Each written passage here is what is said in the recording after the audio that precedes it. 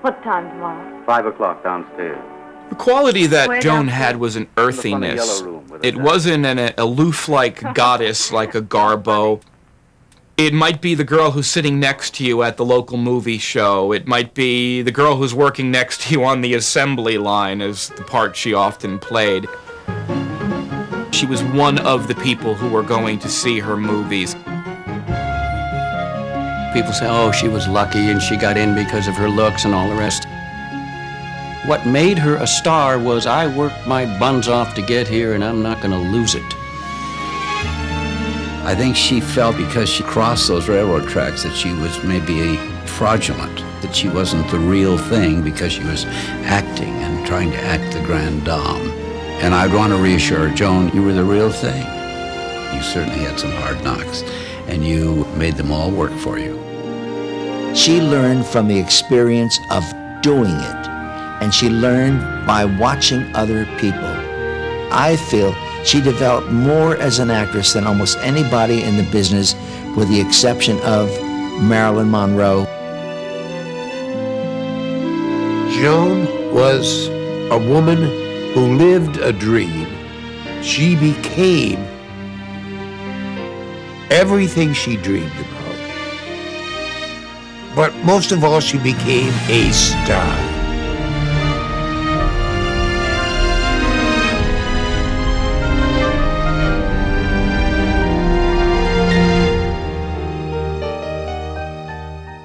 Crazy about your smile, free and easy style. You're a loving child, got a feeling for you. Much has been written about Marilyn Monroe's childhood in this town. Joan Crawford's childhood would make Marilyn seem like Rebecca of Sunnybrook Farm. There's a lot of mystery surrounding Joan's father. He disappeared quite early, never appeared again. So the mother was charged with raising this girl and her brother, and she was not very responsible. I worked my way through St. Agnes Academy, waiting on tables, and then I worked my way through Rockingham Academy from 9 years of age to 13, waiting on tables. I never went beyond the 6th grade. That's one of my hang-ups.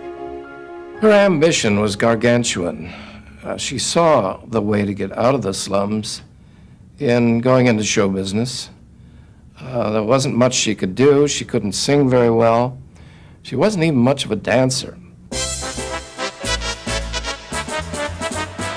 That was the era of the Charleston, and everybody was doing it. And the more movement you made, the more vivacity you got into your performance, the more the audience loved it. She got a job in Chicago, working in some little nightclub, and then some producer saw her, and she went to New York and got a job in a Schubert musical in the chorus. I was never good enough to be in the first line of the chorus. The second line of the chorus of Innocent Eyes with Mr. Schubert and Mr. Harry Raff spotted me, so I had tests. And then they just sent me a wire saying you're put under contract to Metro-Goldwyn-Mayer. This made her come to California, and when she got off the train, there was no one there. She didn't know what to do, she didn't know who to call, and finally a young man came up and he said, would you by any chance be Lucille LeSueur? And she said, yes, I am. And he said, oh, well, he said, you know, this man never picks little girls like you. He usually gets tall, glamorous-looking showgirls. When Joan arrived at MGM, it was already the giant among the Hollywood studios. Thanks to Irving Thalberg and Louis B. Mayer, they had a real factory going. They had more stars than there are in the heavens. That was their slogan. And they would take someone like Joan Crawford and give her dancing lessons, give her lessons in acting and in fencing and horseback riding. And she became a Wampus baby star, which was the crowning glory for starlets in those days. In the beginning, they had no one to do makeup or hair or clothes or anything. I mean, the people in her position at that time had to do the best they could. Her love was dancing, and she thought that if she could get a picture dancing, that she could sell herself. And she used to go down to the Ambassador Hotel when they had dances there. And naturally, being a terrific dancer, she attracted the attention. She started just as a stock player. Sometimes you would only find her in the back of crowd scenes. Once she played Norma Shearer's back, because Norma Shearer was playing a dual role as a good girl and bad girl. So in the over-the-shoulder shots, it was Crawford's shoulder that was standing in for Norma's double. There were several films which she probably made under the name of Lucille LeSueur. Louis B. Mayer, hey, it sounds like she's in a sewer. So we got to get a new name for her. They had a contest in a magazine, and the first choice was Joan Arden. And a Joan Arden, an extra girl, sued Metro. So they took second choice, Joan Crawford. And I said, whew, sounds like crawfish. And Billy Haynes, my best friend, said, better crawfish than cranberry. It's served with turkeys. I hope you never make one. She went to the makeup department, and they gave her a case of makeup, and it was just a trial and error thing with her until she finally arrived at a look that she thought was right. Her makeup developed from watching other people. She went through a series of different faces. She developed her eye makeup. She developed the mouth makeup. She created Joan Crawford, much like the name was also created. Slowly, she became a real actress and a real personality on the screen. There's something about stars. The camera falls in love with them, and that love is transmitted onto the silver screen, and people fall in love with them too. They can't take their eyes off them. As she progressed through the 20s, she finally got a role that made her very popular, which was Our Dancing Daughters. And it established the jazz baby type of role that Crawford was to play at that early stage in her career. What they showed on the screen was probably wilder and crazier than the reality was, but America wanted to see things in excess, and Joan Crawford was there to give it to them. They put her with some of their very established players whose names were going to carry the picture. Lon Chaney, Charles Ray, John Gilbert, and these increased her box office value, and by the time she finally carried a picture herself, she was a marketable commodity. In those days, to be a big success in Hollywood, you had to be invited to Pickfair, which was the home of Douglas Fairbanks and Mary Pickford. And she was never invited there. But finally, she went to see a play that Douglas Fairbanks Jr. was acting in and liked him very much, went backstage to congratulate him, and they started to see each other. And it was after she and Doug Fairbanks Jr. got married that she was eventually invited to Pickfair. And then Joan went through a terrible period there. That night they had a lot of guests in. They always had menus. It was very, very formal. And she said she never dared pick up a fork or a knife or anything that she didn't watch to see which one Mary picked up. Doug Sr. Thought this was very funny. He watched her one day. And so as a joke, when the fish course was served, he picked up a knife and used it, and she was sitting next to him. So she picked up a knife and used it also. And then afterwards she realized she was wrong. She saw Mary picked up a fork. And so she said she was terribly embarrassed. Well, Doug Sr. thought that was very, very funny. I think the marriage to Doug Fairbanks Jr. was a romantic affair. They were both young, both starting out as actors. But there was an added incentive in this liaison. Like you turn up low, like you leave them low, from your head to toe. got a feeling for you. Did you ever see somebody who... She had come up from the slums of Kansas City, and she was kind of ignored when she was first at MGM and finally accepted as a star. So it was wonderful for her. Got a feeling for you.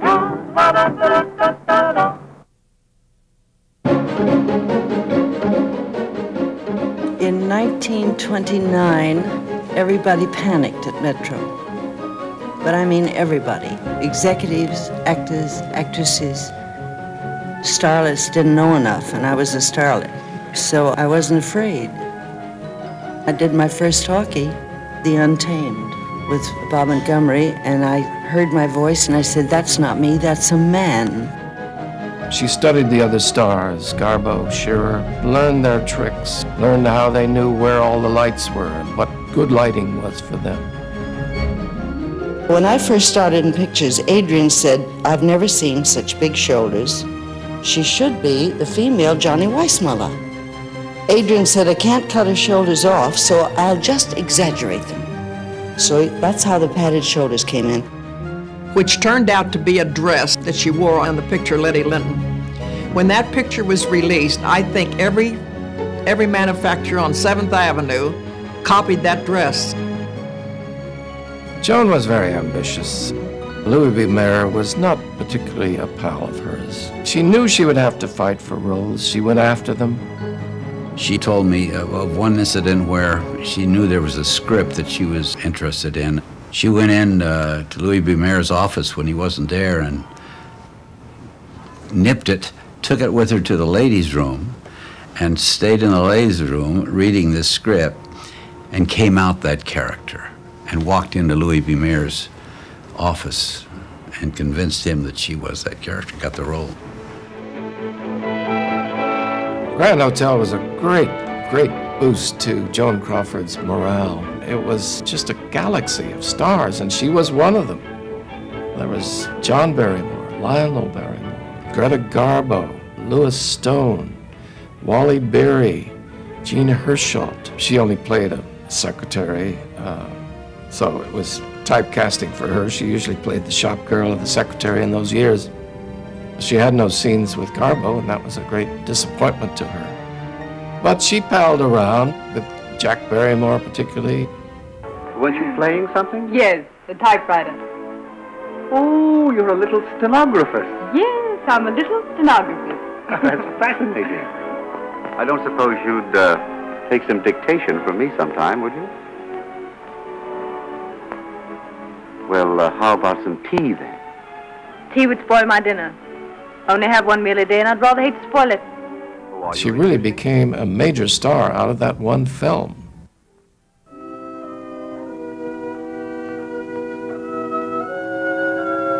She wanted to do Rain rather badly. It was the first established great role that she was to attack. The character of Sadie Thompson in Rain had already been played on stage by Gene Eagles and on screen by Gloria Swanson. So she had a lot to live up to when she did this role. I can speak to my earliest impressions as a little kid going to the Granada Theater in La Jolla, California, population then 4,000. Seeing Joan Crawford on the screen as I did, to me she was the ultimate seductress. Now look here. Hello, lads. Boys, I want you to meet Thompson. Sadie, meet the boys. Boys. And this is Mr. Horn. Mr. Horn, your climate's blown. Sorry, Sadie, it's the best we got. Oh, I'm not blaming you. Say, what's this about the delay? How long am I booked for this bird, do you know? I recall seeing her seducing Reverend Davidson, played by Walter Houston. And if the lady could seduce Reverend Davidson, that was something. Innocent or guilty, you have got to serve your sentence. It's the only way you can prove you are worthy of mercy. Oh, no, Mr. Davidson. Your God and me could never be shipmates. And the next time you talk to him, you can tell him this for me, that Sadie Thompson is on her way to hell. Stop! This has gone far enough. Oh, no, it hasn't gone far enough. You've been telling me what's wrong with me. Now I'm going to tell you what's wrong with you. You keep yelling at me to be punished, to go back and suffer. How do you know what I've suffered? You don't know, you don't care, and you don't even ask, and you call yourself a Christian. Well, you're nothing but a miserable witch burner, that's what you are. You believe in torture. Thy kingdom come. You know you're big, and you know you're strong, and got the law on your side, and the power to hang me. All right. But I've got the power to stand here and say, you hang me, and be damned to you. You better? She started getting into important roles, especially with Clark Gable. Well, what do you know about that? He can actually smile. This combination of this manliness of Gable and this perky, independent, bright, electric young woman just made magic on the screen. Takes years and years of hard work. No, I'm not afraid of work. Takes guts and brains. Yeah, I know. And after you've given everything, maybe something will come of it, maybe nothing. Something's got to come of it. Well, I suppose if you feel you got it, you got it. Yeah. You like to dance? More than anything in the world. You want to work with me? Yes, Mr. Gessler. Jake. Yes, sir. Now beat it. Thank you. Even if I loved you so much it was killing me, and I knew you'd haunt me for the rest of my life, I still wouldn't have any part of you. I only hope they take you back to that prison you belong in. Well, I think the success of Gable and Crawford was that they were equals. Supposing I was the guy you were dumb enough to fall for. Then what? Here's what. They made, 8 or 10 pictures together, and nearly all of them were hits. He was a king wherever he went. He earned the title. He walked like one, he behaved like one, and he was the most masculine male I have ever met in my life. She and Clark had a love affair that lasted for years and years and years. But she told me she was madly in love with the man. But she told me that she realized that the marriage would never last. She had divorced Douglas Fairbanks, and it was a very sad situation for her. Well, you double-crossed me, Janie. You're a success. You're marvelous. Her next marriage was to a very good actor and a very nice man named Francho Tone. The Junior League Polo Benefit. Nearby are screen stars Barbara Stanwyck, Francho Tone, and Joan Crawford. Joan starts things going. The romance and marriage to Francho Tone was not a career move because she was a much bigger star than he was. In fact, she helped his career by having him co-star with her. He did an awful lot of things for Joan. He taught her, in fact, he wanted her to go on the stage with him. He was well-educated. He was a son of a rich family. He was associated with the group theater in New York. He thought she would be marvelous on the stage. She had stage fright. She could have never worked on the stage. I remember Francho Tone saying to somebody, part of the reason that their marriage broke up was that he just ran out of adjectives. Every time she came down and they were going out somewhere, she was dressed to the nines. And he had to exalt her and say how gorgeous she looked, how perfectly groomed she was, and what a great dress, and her hair was beautiful, and so forth. He just got tired of that. Joan Crawford loved going to New York. She loved seeing plays. And when she'd see a play that she felt was right for her, she went to the head of MGM, Irving Thalberg, and she would tell him that she'd love to do this particular play. And before she knew it, Irving Thalberg's wife, Norma Shearer, would be doing the part. Actually, she had more success in films, particularly in the late 30s, than did Shearer. And so they realized what a box office champion they had, and they gave her great co-stars, Gable, Tracy. She was always combined with top stars, and that's the best and easiest way to really build a career.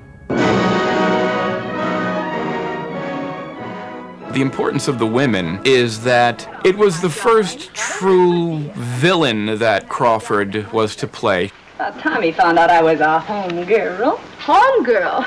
Get her. Why don't you borrow the quintuplets for the evening? Because I'm all the baby he wants, pet. She wanted to play this role very badly. It was an all-star MGM production. Everybody on the studio was in it, as long as they were female.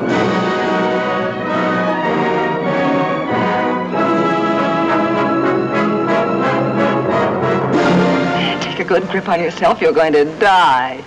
Stephen Haynes is stepping out on Mary. L'amour, l'amour. That's French for love. You should have licked that girl where she licked you. In his arms. Stephen's fed up with you, Crystal. In your heart, you know it. Yes, take my advice, Crystal. Put your mind on your alimony. Alimony? With what Stephen can get on you, he won't have to give you a dime. Here at last in The Women, she had equal co-starring billing with her #1 arch-rival Norma Shearer. 2 years to grow claws, Mother. Jungle Red. She was married to the boss, and I was just an actress. She didn't like my dress, so she changed it 19 times. It cost the picture a fortune. But I ended up wearing the gold dress and turban. You're very confident, aren't you? Yes, because I know Stephen couldn't love a girl like you. Well, if he couldn't, he's an awfully good actor. She was very, very nice to the crew, always generous to everybody. Every now and then she would come across somebody that she didn't like, and her anger and her wrath, just as extravagant as she could be in her praise, she could also be in her criticism if she didn't like something. She was a perfectionist. And I don't think she was ever pleased with anything she ever did. When she did a woman's face, one whole side of her face was disfigured.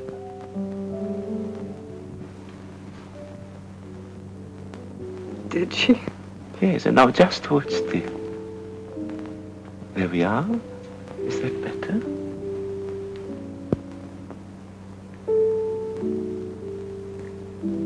She felt that if it was a good part, that was the important thing. The picture was the important thing. You couldn't marry me. Have I asked you to marry me? Well, no. And you mustn't. Why not? Because I want to get married. I've always wanted to get married. I want to have a home and children. I want to go to market and cheat the grocer and fight with the landlord. I want to belong to the human race. I want to belong. She'd had 2 miscarriages with Douglas, and she had 1 with Francho. So as a result, she decided to adopt. Christina, she adopted her first. And then she decided she wanted a little boy. So she adopted Christopher.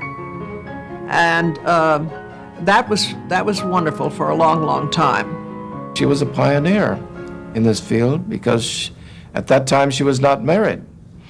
And it was very difficult, if not impossible, for women who were single or divorced to adopt children. When we would go on locations, they would stand and cry and carry on, "Mommy, please don't leave us, don't leave us, we don't want you to go." And she would try to explain to them that she had to go. This was her job, and she had to go. And they would still beg and cry and carry on. Joan Crawford came to the end of her MGM days in a very traumatic way. She had done 2 or 3 real bad flops. In those years, stars' lives as real top stars didn't last very long, particularly the women. The women have a very short shelf life. People wanted to see young actresses and bright youth on the screen. And so Crawford was cast adrift. On her last day at the studio, she said goodbye to a few old friends and drove out the auto gate. And nothing was said, no speeches, no gold watch, no flowers even. Well, I was in good company with Katharine Hepburn and Fred Astaire and a few others. I thought, well, I'm through. And then Jerry Wald, who was at Warner Brothers, a very active and ambitious producer, persuaded Warner to sign Crawford. And they signed her to a long-term contract, I think for half of what her salary had been at Metro. And they submitted various scripts to her, which she turned down. She told me a story once about when she got a call from a producer to come into the studio. And she was very hopeful that they were going to offer her a new script and a good script. She got all dressed up, bought a new hat. She was hoping that he would compliment her on how she looked. And she said that he turned to her and he said, "Now, I think this last script that we sent you is a good script and you should do it, because nobody wants you. And if you want to work, you ought to do this picture." And she told me she went home and she cried for hours afterward. But she made up her mind she wasn't going to do any script that they sent her unless they sent her something good. Then finally, the script came for Mildred Pierce. Well, I think God had his hand on my shoulder because Mr. Mike Curtiz hated me. He wanted Barbara Stanwyck. He wanted no part of me. He said, "I don't want those big, broad shoulders." I asked if I could please test. I did the test with Ann Blythe. At the end of the scene, I waited for cut, cut, cut. Nothing, no response from the director. And I looked at him. He was streaming with tears down his face. And he said, "I love you, baby." I got the part. Mildred. Mildred. A name gasped in the night. You make me feel, I don't know, warm. And wanted. The result was a very successful picture in which she won the Academy Award, something that she had been hoping for a long time. You've been snooping around ever since I got this job, trying to find out what it is. And now you know. You know, don't you? Know what? Know what, Mother? You knew when you gave that uniform to Lottie that it was mine, didn't you? Your uniform? Yes, I'm waiting tables in a downtown restaurant. My mother, a waitress. I took the only job I could get so you and your sister could eat and have a place to sleep and some clothes on your backs. Aren't the pies bad enough? Did you have to degrade us? Rita, don't talk like that. I'm really not surprised. You've never spoken of your people, who you came from, so perhaps it's natural. Maybe that's why Father...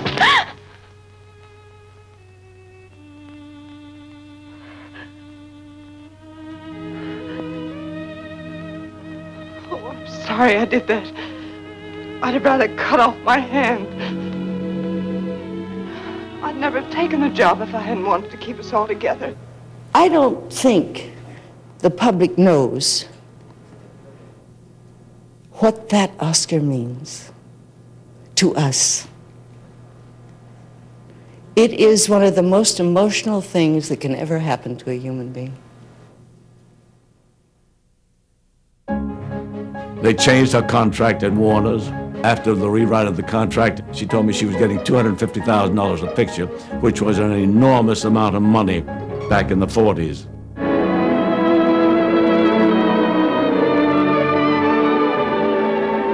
She wanted anything that was a good picture. Jerry Wald didn't want her to do humoresque because he said, "Joan, you're only in the last part of the picture." She said, "I don't care. If it's a good picture," she says, "and I can play, and I'll play Wally Berry's grandmother." You don't expect me to believe that, do you? I don't care what you believe. I'd like to slap your face. Why don't you try it? Most audiences have the wrong impression of Crawford. She always portrayed a very strong, willful woman. She was not that in real life. That was performance, that was acting. She was anything but. That might have been the dichotomy about Joan Crawford, that she was very headstrong and ambitious, almost maniacally ambitious. And yet she was very vulnerable. She wanted to be liked. After the breakup of the marriage with Tone, she felt that a home needed a father and the children needed a father. And she met Philip Terry, who was under contract to MGM, and she felt very comfortable with him. But years later, after she divorced him, she said she made a mistake, and she thought being comfortable was love, but it wasn't. We were in Sedona, Arizona, and we were working out in 120-degree heat. By that time, she had adopted twins, too, so she had 4 children to talk with.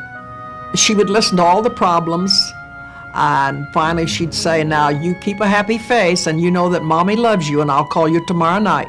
Now, put your sister on. This went on for all 4 of these children, and then she just collapsed afterwards.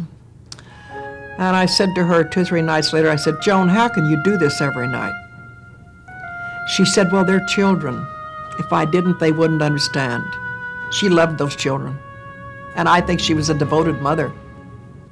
I don't think anybody will truly understand Joan's relationship to her children, why she adopted them. I think she felt as a woman that she wouldn't be fulfilled if she didn't have children.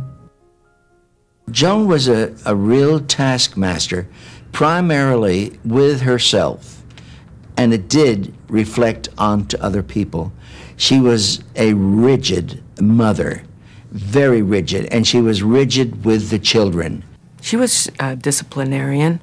She wanted us to grow up independently,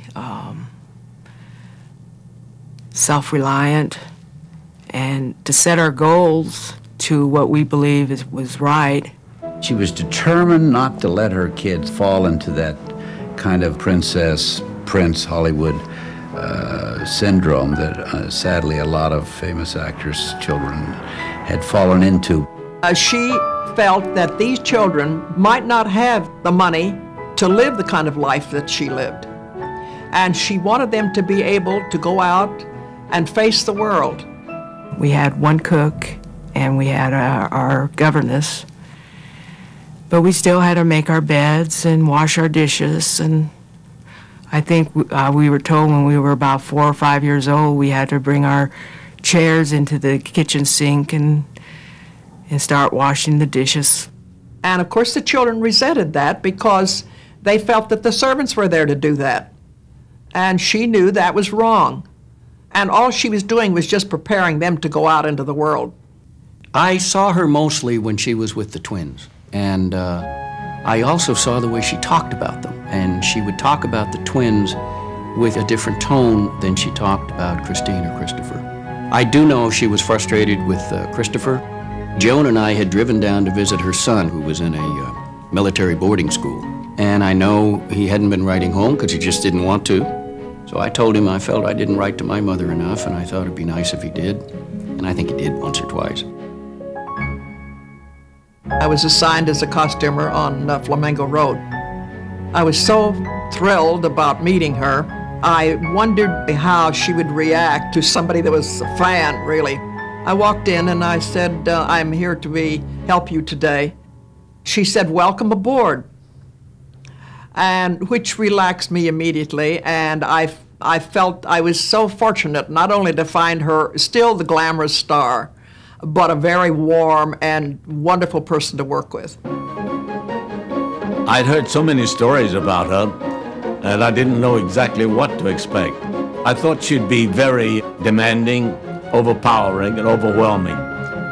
And what I saw, and which surprised me, was a woman who seemed very much down to earth, very simple, unpretentious, and very smart insofar as films were concerned. You could see the signs of age beginning to creep up. But of course, when she got made up, she looked wonderfully in it. She was very, very nice to the crew, always generous to everybody.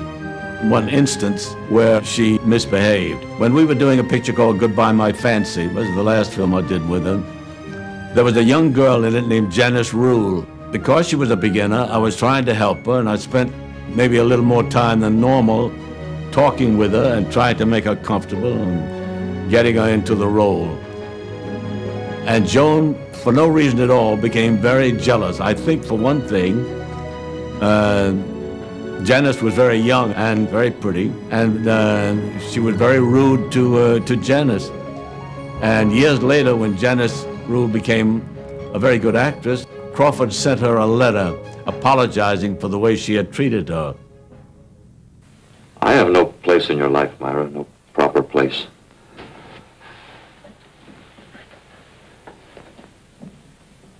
Without you, I have nothing. When Joan was cast in Sudden Fear, it was a demanding role that she needed in her career.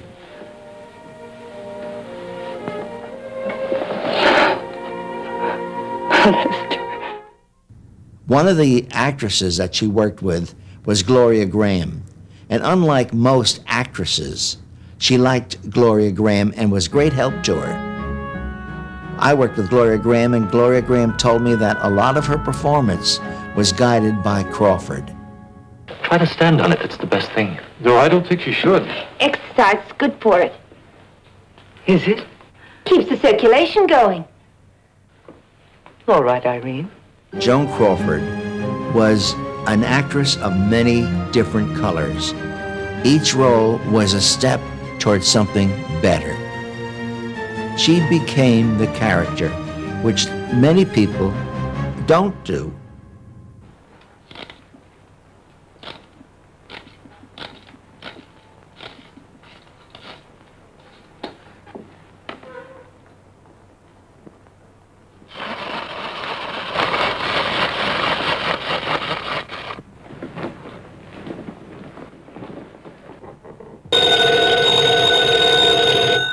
She was good with people. People were in awe of her, and she was never in awe of herself. She was willing to walk up to anybody, shake hands with them, talk with them. Who are you? What's your name? She was always sending notes or telegrams every time on my birthday at Christmas time. The fan letters were answered in her own handwriting. She sent out thousands of photographs, hand autographed. She said to me, never go out. You must never go out dressed like sometimes you dress. You must always look your best for your fans. You never know who you're going to see.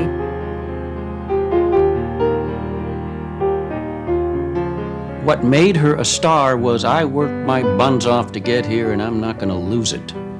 And so therefore, if it meant getting dressed up to go to the market, she'd do it. If it meant giving one more interview to somebody you can't stand, but it's going to help the picture, she would do it. She didn't complain. She was a total pro. Hollywood, it's given me my education. It's given me everything I've ever earned. The power to adopt children, to raise them, to educate them. I will never be ungrateful for that.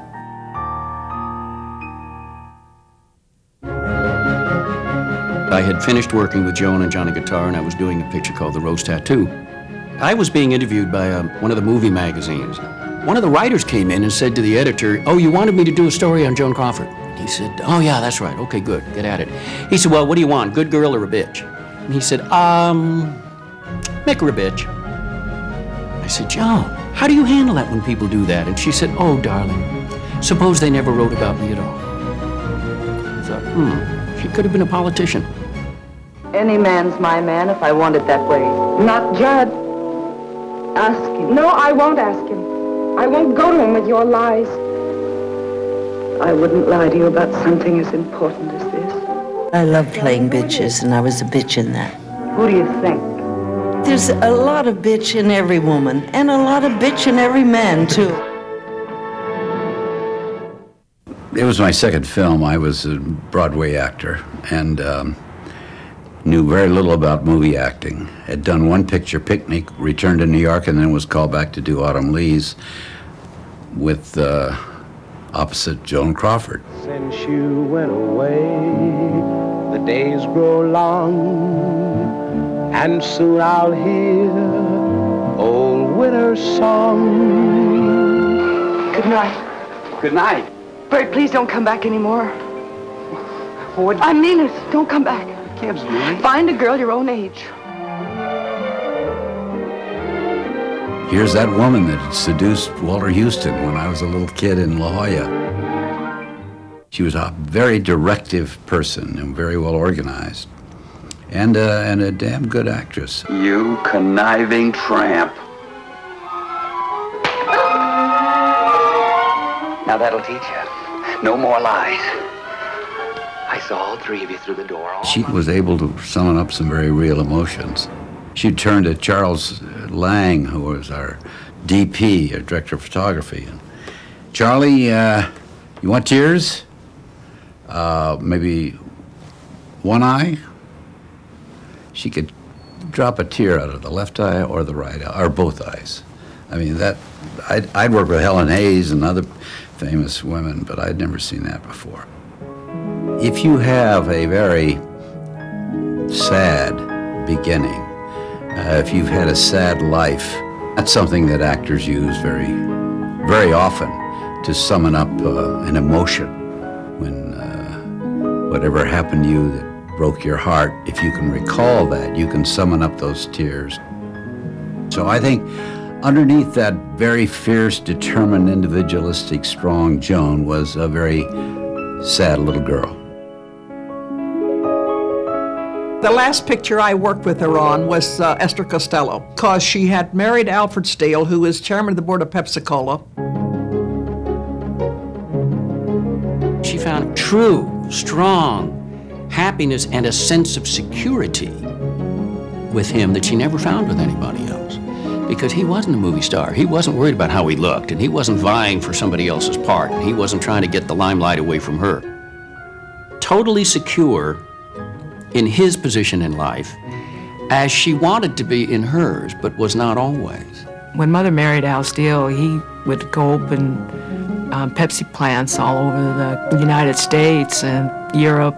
We first went to Switzerland, and we were there twice on our Christmas vacations, one with all four of us kids, and we went to St. Moritz. We learned to ice skate.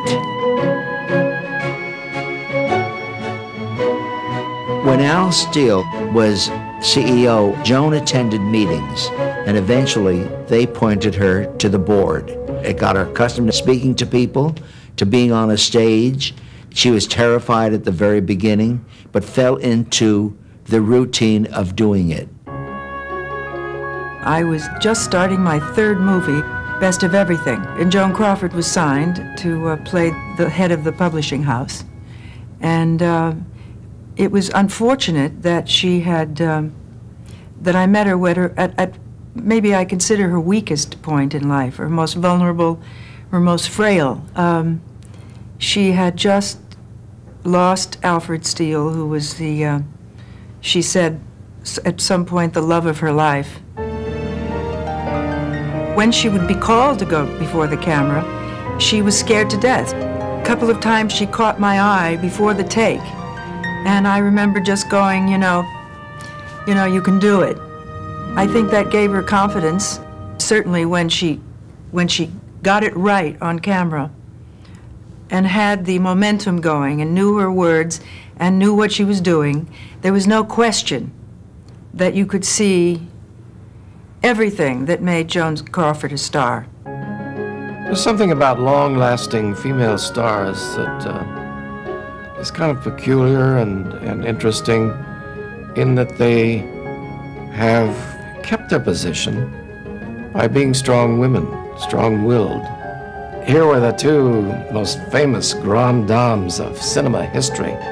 And poor Bob Aldrich, who was the director of it, was more like a lion tamer. Oh, Blanche. You know we got rats in the cellar?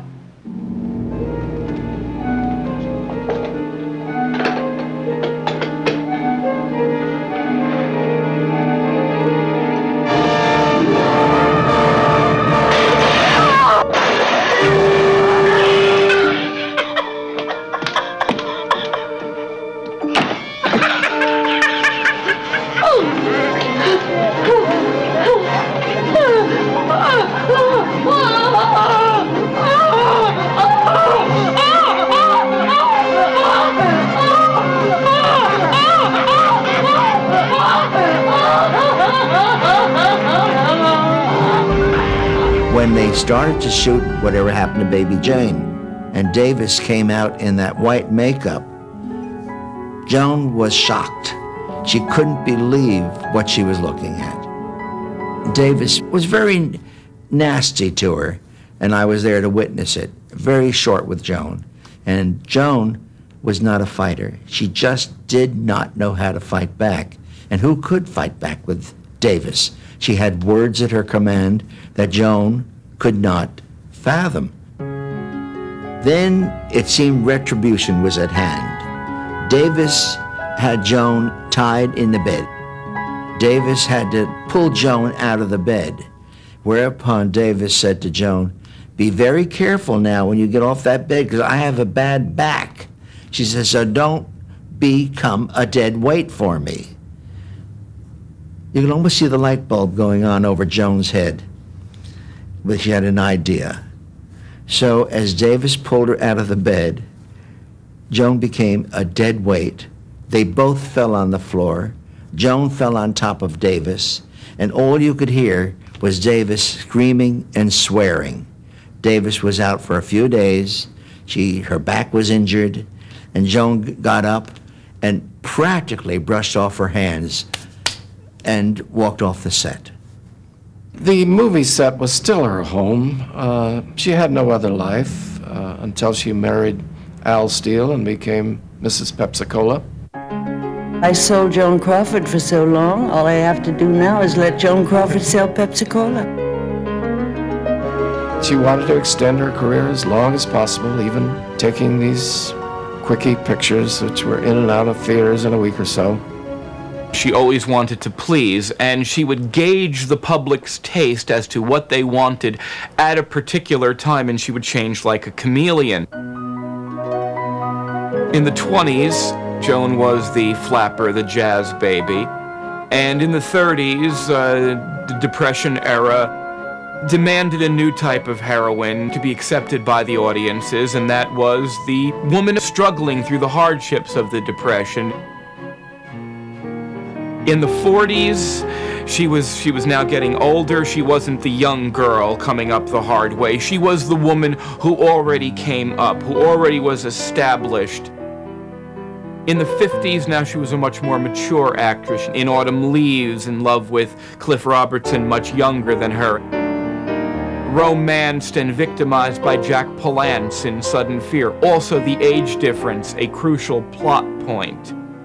In the next decade, in the 60s, she began doing the horror films. Joan Crawford's unique achievement? Well, how about the fact that she was a working actress, that she was an entertainer.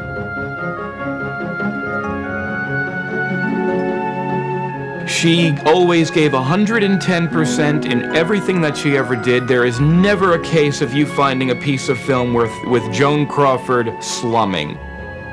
If you can pull a piece of film out of the vault that's 60 years old and still be dazzled by the vibrancy of the persona and still be entertained by the performance, I don't think she ever expected to give quite that much. Joan Crawford was a very proud woman. So when sickness did come upon her, she was aging. She could no longer look her best. It was sort of like the legend of the elephants who go away to die. So she holed up in her apartment in New York and just pulled down the curtain. You'd say, "Joan, come and have dinner." "Oh, my darling, I'd love to, but I can't." I know she gave away her little dog. She let her faithful Mamacita, the maid, go. She seemed to be clearing up her life. Sad to say, she died alone.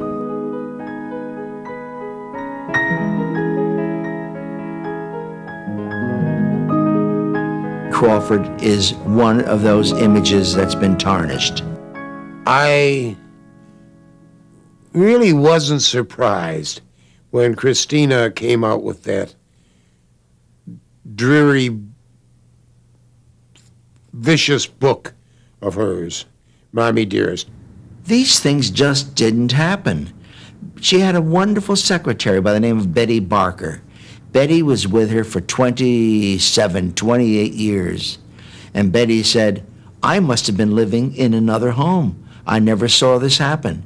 The twins said the same thing. And she wasn't that kind of person that my sister Christina had said. She was very caring and loving. I think Christine was very, very envious of Joan Crawford and her public and her popularity and her beauty. Very envious. Joan called me on many occasions to help Christine get a job as an actress, which I did on 2 occasions. Joan did everything possible for that child. She wanted to be an actress. She wanted to be Joan Crawford.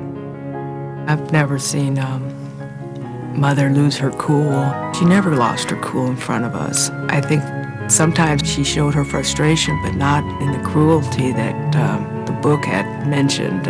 She was a fine woman. She had 2 fine careers, one in an actress and one as a businesswoman, and she never lost control. The producer was visiting Joan in her apartment in New York, and he noticed that there was a little man in a wheelchair there, very aged and infirm and white-haired. She never introduced him until she went to the door with him and said to this producer, well, thank you for coming by. And the producer said, who is that? And she said, well, that's Francho. Here at the end of both their lives, she had taken in her old husband from 30, 40 years before, was serving him up dinner and trying to cheer him up. And that was another side that most people don't hear about Joan.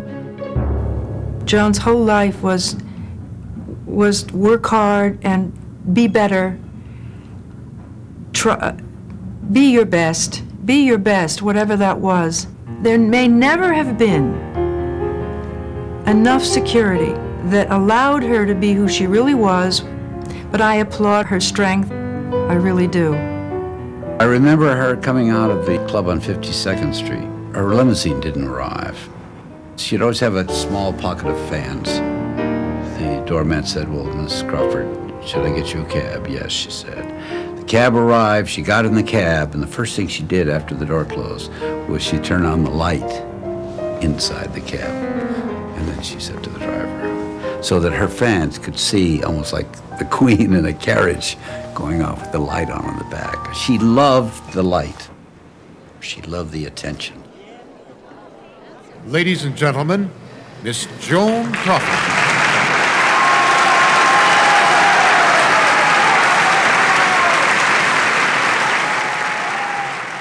I never knew there was so much love